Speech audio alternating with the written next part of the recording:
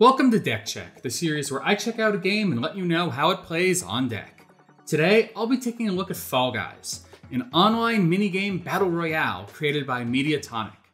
I'll be going over compatibility, controls, graphic settings, and overall feel, and giving the game a final rating based on how well it plays on deck. If you find this content helpful, go ahead and subscribe. I'm trying to grow the channel and every subscription helps a ton.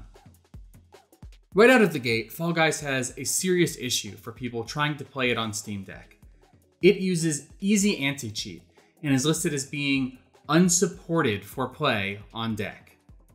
While usually anti-cheat not allowing play on deck would be both the beginning and end of compatibility, Fall Guys is actually in a rather unique position. See, the developers actually tried to add support for the deck. They just made some mistakes in the implementation, which causes it to not work out of the box. This can actually be resolved by using a specific version of Proton GE, which has a built-in workaround for this exact scenario. The version that I use without issue is Proton GE 20. Other newer versions, however, do not work for some reason, so only use exactly Proton GE 20.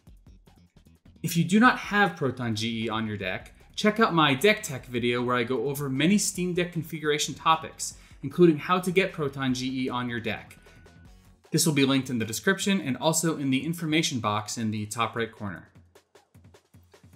Of note is that I have only been able to get the Steam version of Fall Guys working on my deck.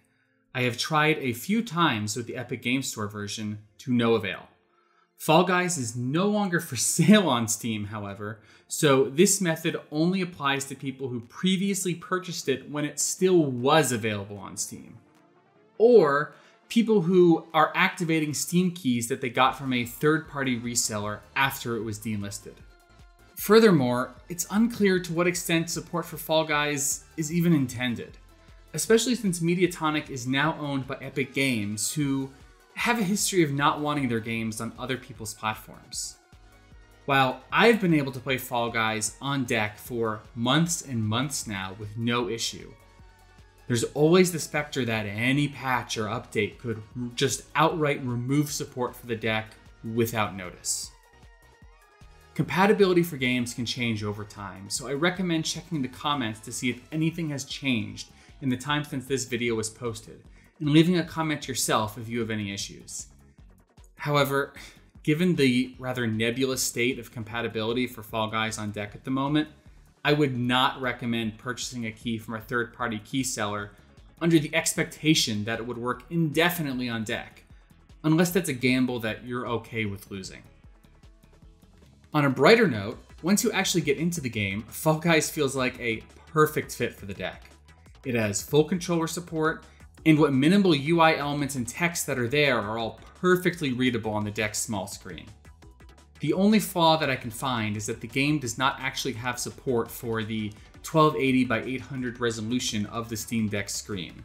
Rather, you have to run the game in 720p, which means you'll get these very small black borders at the top and bottom of the screen.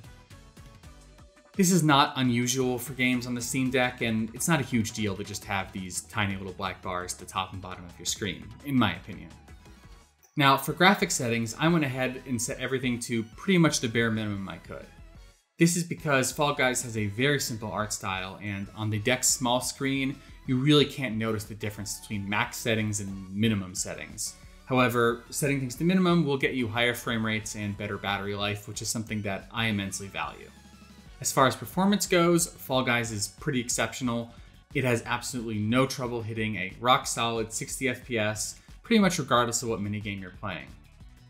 Having said that, in the past, playing on my own time, I have noticed frame dips occasionally on the first round, which is the race round where there is the full 60 players.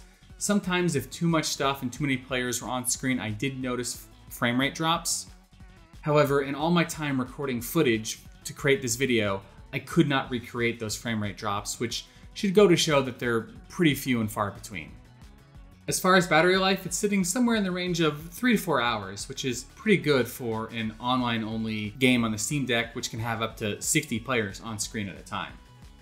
Overall, Fall Guys is a pretty great experience on the Steam Deck if you can get it working. And that's a big if.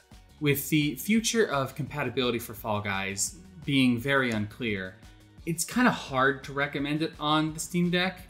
If you already own it, go ahead and set your Proton GE version to 20 and give it a go.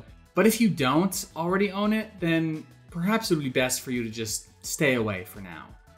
Or perhaps petition Epic for official Steam Deck support, as unlikely as I think that is to actually happen. I plan to make many more Steam Deck videos, so if you don't want to miss out, go ahead and subscribe and leave a like while you're at it. And if you have any games you'd like to see me cover in the future, leave a comment letting me know. Your comments have been very helpful in letting me know what videos I should make next.